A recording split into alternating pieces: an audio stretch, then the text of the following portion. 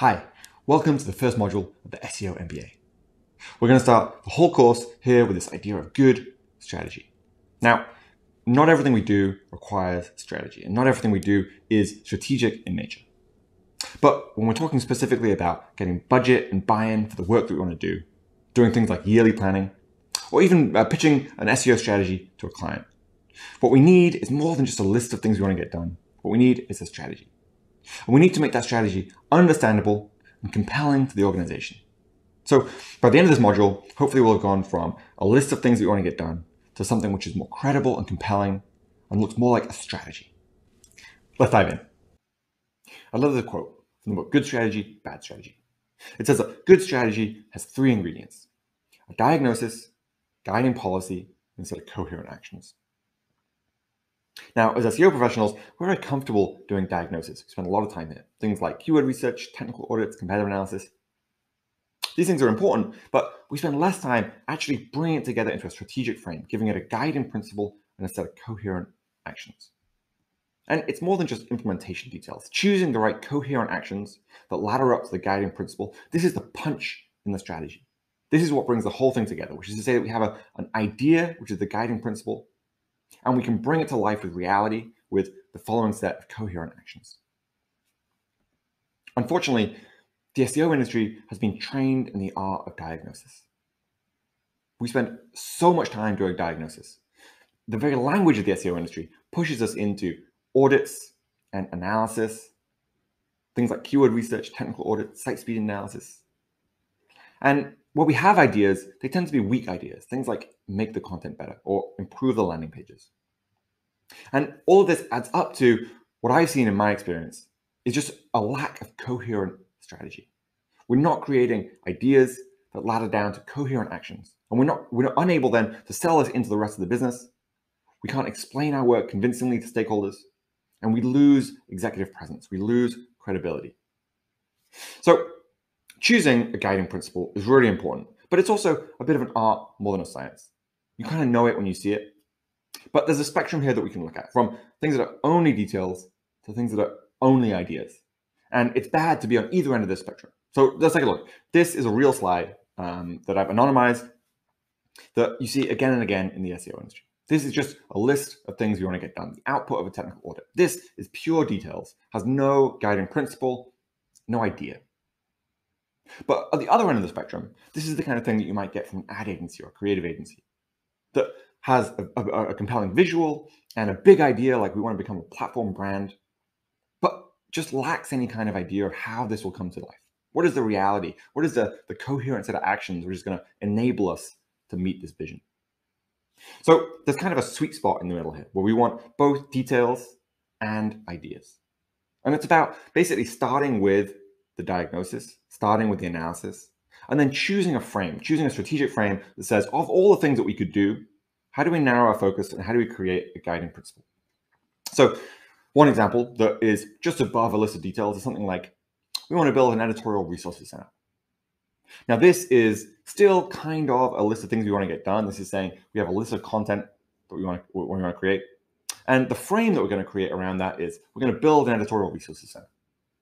So this is a way to explain a set of actions, to give a guiding policy that then ladders down to our coherent actions. But it's still mostly details. Something that has a slightly bigger idea or a slightly bigger strategic frame might be, we want to build better pages than our key competitor. Now, this starts to give us some strategic weight and to actually have a guiding principle that tells us what to do and what not to do. Things like, how do we define better than competitor? How do we benchmark ourselves against our competitor? What is it that competitors do well? What is our competitor unable to do that we can do because of our strategic positioning? So build better pages than competitor X starts to tell us what to do, what not to do. It starts to give us the room to have coherent actions across both things like design, content, building better pages, building more pages. An even bigger idea might be something like, we want to become the best dedicated VPN review site. Now, best does a lot of heavy lifting here. Best really suggests that we need to be better than all of the other players. We need to define what all the other players do. We need to define what best looks like. We might have to put a large amount of investment behind some big bets, do things that no one else in the industry is doing. And best here might also encompass things like improving the product pages, but it might also involve better content, longer content, more content. Again, it might involve doing things that no one has done before. So best is really a big idea, but you can see how this might ladder down to a set of coherent actions that we want to get done. Now, those three ideas choose a guiding principle that come from the diagnosis directly, right? Of all the things that we could do in the diagnosis phase, how do we create a guiding principle that tells us what to do? This idea that says we want to reach our key customer segment X with new landing pages and content strategy. This is basically borrowing a little bit of the guiding principle from the company's strategy. So the bigger, wider company objectives and strategy, we can kind of borrow from to say if customer segment X is important elsewhere in the business, if that has already become a strategic frame that is guiding other teams and other investments, how do we borrow that and use that in our strategy to say we are going to use customer segment X as our guiding principle, right? So we're going to reach our customer segment X with new landing pages and a content strategy. Again, this idea allows us to create a coherent set of actions. Let's take a look at another example here. And I want to look at one thing in particular, which is that a guiding principle can actually still encompass a lot of different things that we want to get done. It's about choosing the things that we want to do and choosing the things not to do, but we can still fit a lot of room inside this frame. So let's look at this real example. The guiding principle says we want to beat our key competitor by leveraging our niche focus to build better product pages and more expert content. So you can see here now we're starting to get a bit richer, a bit more specific with our guiding principle, right? We're starting to find our strategic advantage, right? Which is that we're going to leverage our niche focus to produce expert content and better product pages. Now within that, we might have a set of coherent actions with three big initiatives. One, improving our product pages. Two, expanding our content with a focus on expertise. And three, building SEO Center of Excellence. So this is a real example where these three initiatives ladder up to the big idea. And you can see that building an SEO Center of Excellence is not directly tied to the guiding policy, except that it's necessary. In order to invest in all these other things, in order to support these other initiatives, an SEO Center of Excellence is going to be critically important to our success. So you can already see how things that we might want to do around hiring new headcount in the SEO team or expanding our SEO tooling become important and relevant within the strategic frame. Even more so, in this example, inside improving our product pages, we can actually have a kind of a key initiative, which is fixing our SEO tech debt. Now, I don't want you to just take everything in a technical audit and flip the script, put a guiding principle at the top, and then shove everything in a laundry list at the bottom. That's not what I'm talking about. But I am saying that a lot of the things that we want to get done that are more technical in nature and look more like fixing the platform level, we can roll up inside a strategic frame, but only where we can justify them as fixing our SEO tech debt is going to improve our product pages. It's going to improve their performance somehow, right?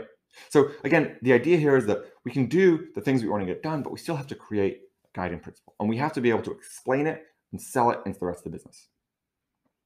So when we start to put together a strategy, there's kind of three key ingredients that I'm going to walk through here. We need to make an active strategy. It has to be big enough to care about, and it has to come with a full accounting of what it's going to take.